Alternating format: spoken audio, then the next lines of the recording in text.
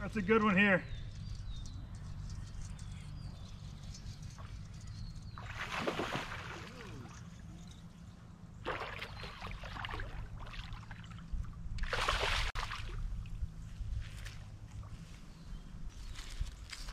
That is why I love throwing a swim bait. What's up, ladies and gentlemen, boys and girls? Welcome back to the Monster Bass channel. My name is Jeremy with Fishing on Lone Star. I'm actually located in Dallas, Texas, and would love it if you hopped over to my channel. It'll be linked below. Follow me for content there on YouTube. Once a week, I try to get out and fish, give you some fun updates about what's happening in the South region, how bass are eating, how they're feeding, how they're patterning, what's working, etc. And also on Instagram, where I post daily content about what I'm doing to catch fish in the South region. But enough about me. Let's get into today's topic in this video on swim baits. And I'll tell you, this month's Monster Bass box was loaded with great baits for the fall. I'm telling you, this was a phenomenal box this month. So if you're not currently subscribed to the better box, the Monster Bass Regional Pro box, then go get subscribed.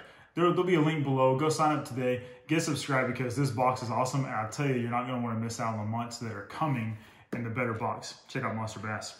In this month's box, one of the baits that I absolutely love throwing is a paddletail swim bait. This particular one was by Big Bite Baits and is the Finesse Swimmer, a 4.4-inch paddletail swim bait.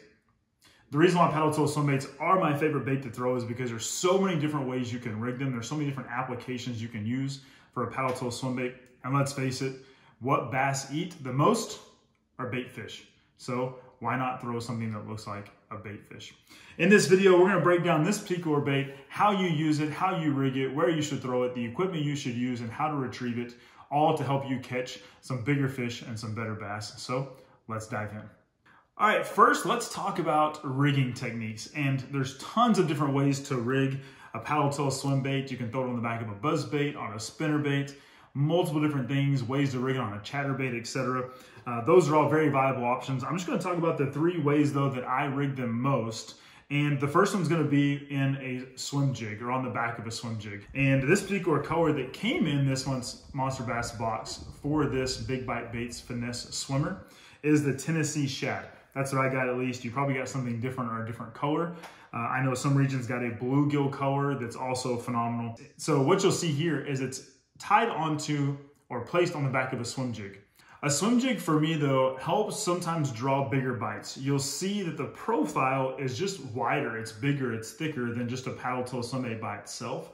That bigger profile sometimes will draw you bigger bites. And what I love about a swim jig is it's still weedless with a weed guard that's on the top, but very easily though you have an exposed hook when you push that weed guard down. So hookup ratio is still really good on a swim jig.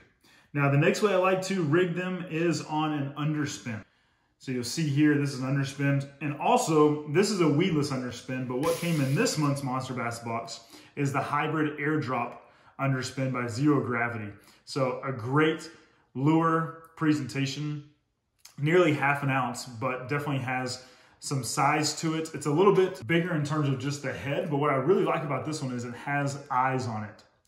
Now, I don't know if that makes a ton of difference in terms of fish and attracting fish, but I've always done really well with an underspin that has a jig head with eyes on it. I would absolutely pair those two together.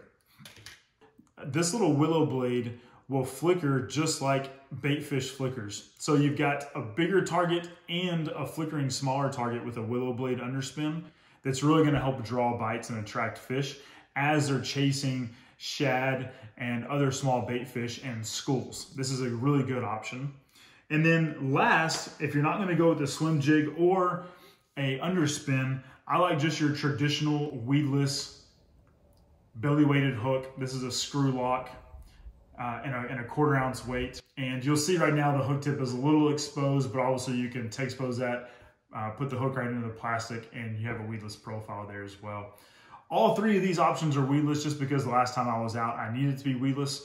But again, you can throw them on an exposed jig head hook as well. But between a normal weedless swim bait jig, an underspin, and a swim jig, those are my 3 favorite ways to rig a paddletail swim bait. Now let's talk about where you're casting it and where you're retrieving and targeting an underspin. Now, right now, this time of year, bass are chasing bait fish up shallow for the most part. So they're crashing on banks and pushing bait fish up against the bank. They're chasing bait fish into the back of creeks and creek channels and cove pockets. So I would target any type of lay down, grass, structure, cover, or just bank lines in general if you're bank fishing. And I would throw parallel to the bank and bring your retrieve back down. That's gonna be the best place to target fish right now with an underspin. But naturally, anywhere there's grass or cover, timber, etc., throw a swim bait there and throw it in one of the weedless options. You're gonna have a lot of success doing that. The way I would retrieve them and what I would use as well in terms of gear, first of all, the gear ratio, this is a 7.5 reel by Lew's. It's a custom black. I would go 7.5 or faster. You're throwing a moving bait, you want to keep it moving, and when a fish hits it, you want to be able to catch up and pick up slack pretty quickly. So gear ratio, I would say 7.5 or faster. The rod, the line, etc., you'll notice all of these hooks are pretty heavy gauge, so I would recommend using heavy line. Now in the South, where I'm at, I use 17 to 20 pound fluorocarbon on pretty much all of my moving baits with the exception of crankbaits. That's just what I do. I want to be able to hook into a big fish and land that big fish. So I have 20 pound fluorocarbon tied on here on a 7.5 reel and on a heavy rod. This is the TFO 7.3 heavy rod, but it's got a good, nice, soft, sensitive tip that keeps fish pinned when I hook up. So a medium heavy or a heavy rod should do the trick for you with this application. Now the retrieval, pretty straightforward, guys. A swim jig is going to be a little bit different, but for the other two, both an underspin or a belly weighted EWG swim bait hook, you're literally just going to cast. When the bait hits the water, I would count 1,001, 1,002, 1,003, basically a second per foot that you want the bait to drop. So if you want to fish it somewhat right underneath the water column, then maybe do 1,001 and begin your steady retrieve. If you know you're fishing in 5 to 6 foot of water and you want to get down deeper, let that bait sink, count to 5 or 6, let it get down there, and then start your retrieve. But ultimately, basically going to point the rod right at your lure and just have a steady retrieve, okay? Somewhere along this speed.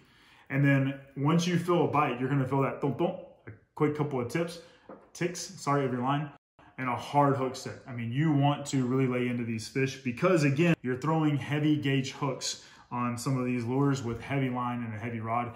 You want to be able to set that hook really well into that fish's mouth. So heavy hook set, but a pretty steady retrieve, guys. You're just going to cast, point your rod, and a steady retrieve, and just be ready at any point in time to then set the hook. But that's at least what I do. The Big Bite Baits Finesse Swimmer, that 4.4 size, and especially in this color, that Tennessee Shad, my goodness, that is such a good looking profile. If you're throwing it on a swim bait hook, it will roll a little bit from side to side. If you're throwing it on an underspin or a swim jig, it will stay really straight.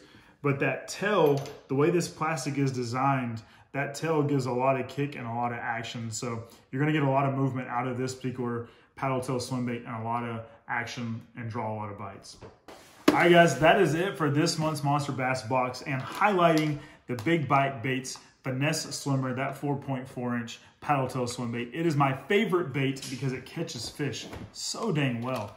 Get a paddle tail swim bait, grab you some of these accessories, a swim jig, the underspin, or just a belly weight EWG hook, and this particular bait by Big Bite Baits, and get out and catch some monster bass. My name is Jeremy with Fishing Lone Star. Make sure you subscribe below to the Monster Bass channel.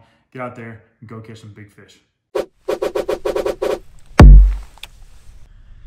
Good 3.5, 4 pounder right there. It's an awesome fish.